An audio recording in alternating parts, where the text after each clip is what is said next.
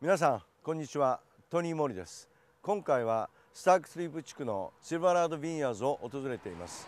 それでは皆さんご一緒にどうぞ。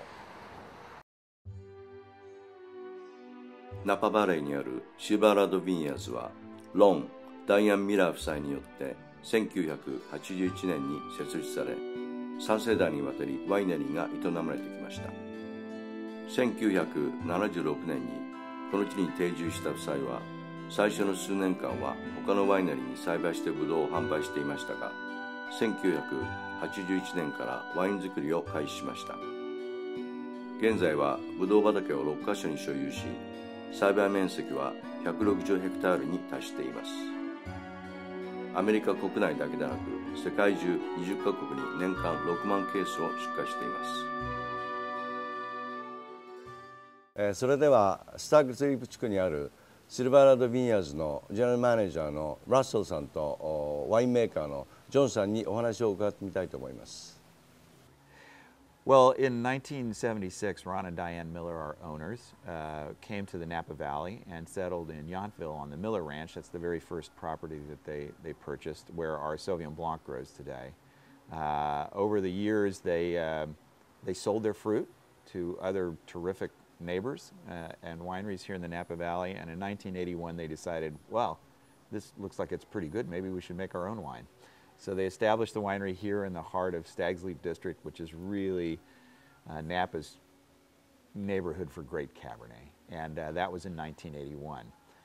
Since then, of course, the estate has grown. We are now 6 vineyards, 400 acres. Mostly Cabernet, that's what we do the most of, but we also have, as I said, the Sauvignon Blanc ranch and then a couple of ranches down in Carneros for Chardonnay.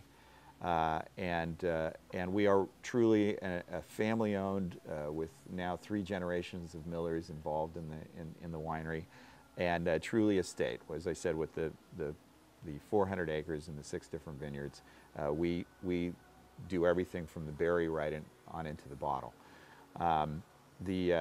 The winery now has grown to about 60,000 cases, and we're very fortunate that we're not only sharing these wines with wine lovers here in the United States, but all over the world now in 20 different countries. Well, for me, the most important aspect in making wine is really the source, which, as you look around, you can see it's the soil, it's where we're growing the grapes. This is a very unique place in the world that allows us to produce world-class wines. So it starts from the ground. Well, you know, again, we've been making wine since 1981, growing grapes since the mid-70s, and a lot of it is really history and experience. When the Millers first came to the valley, this particular vineyard, our Stag's Leap property, had a very different makeup than it does now. Now it's Cabernet with a little bit of Merlot planted, but in the 70s, people weren't really drinking that, so it looked very different. I mean, we were growing Chardonnay and Pinot Noir was here, and so the point that I'm really trying to make is we understand our sites, and it's putting the appropriate, or trying to put the most appropriate varieties on those sites. And I think that's really important too, so we're not sort of rolling a rock up a hill. Okay, so our first is actually our first vineyard designate wine. Again, if you think about our name, it's Silverado Vineyard, so we are trying to honor each site as much as we can by doing a vineyard designate wine. Vineyard designate wines mean 95% of the fruit has to come from that particular vineyard, which is very important because you get really the aspect of a sense of the place and the vintage as well. So this is Sauvignon Blanc from our Yountville property, Miller Ranch. It's our 2009, and it does have Semillon blended in. Made in stainless steel tanks, cool fermentation, and that's really done to just accentuate the brightness of the fruit.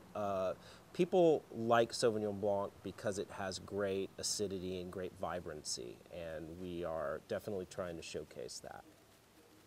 And then our single vineyard red wine, Cabernet. This is 100% Cabernet from this vineyard right here, our Stag's Leap. Again, our first vineyard where we were growing Cabernet Sauvignon. Again, a way to really honor the site. And quite frankly, I don't think you can find really a better area to grow Cabernet.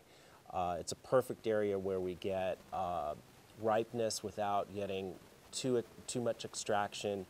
We are able to get great acidity, great structure in this site, which is really the hallmark of this area and our wines in particular.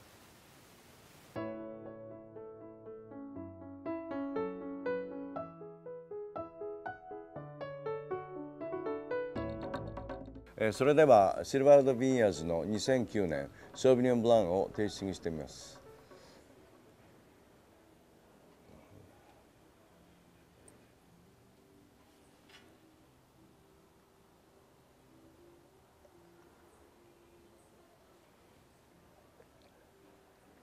やはりシトラス系が前面に出た、ライム、それとマイヤーズレモンとか、グレープフルーツ、オレンジですね。それとちょっとですね、かすかに生姜のようなアロマもきますけども、はつらつとしたですね、パワフルな、清涼感を呼ぶようなそんなソービニョンブランですけども、すごくキリッとした最後のフィニッシュもすごく爽快感のあるフィニッシュで結構だと思います。このソービニョンブランでしたら、季節的にですね、アジア料理にはほとんどこのソービニョンブランっていうのは相性がいいんですけども、この季節でしたら絹ごし豆腐にですね、ポン酢またはお醤油に、おろし生姜と刻みネギで召し上がったら最高のペアリングじゃないかと思いますけども。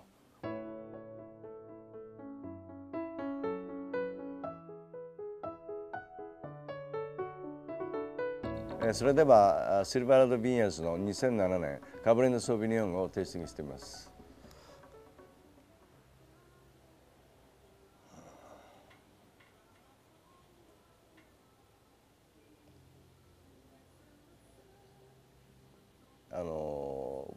ブラックベリーとか、ブルーベリーに、ほのかにカシスとかですね、それとミントのようなアロマも感じられますけども、すごく深みのある、複雑味を帯びた嫌味のない酸味とそれとタニンのバランスもすごくまろやかで、このカブルネでしたらラムチョップかまたラムステーキですか、それを赤ワインソースで決めていただければいいんじゃないかなと思いますけど、お試しください。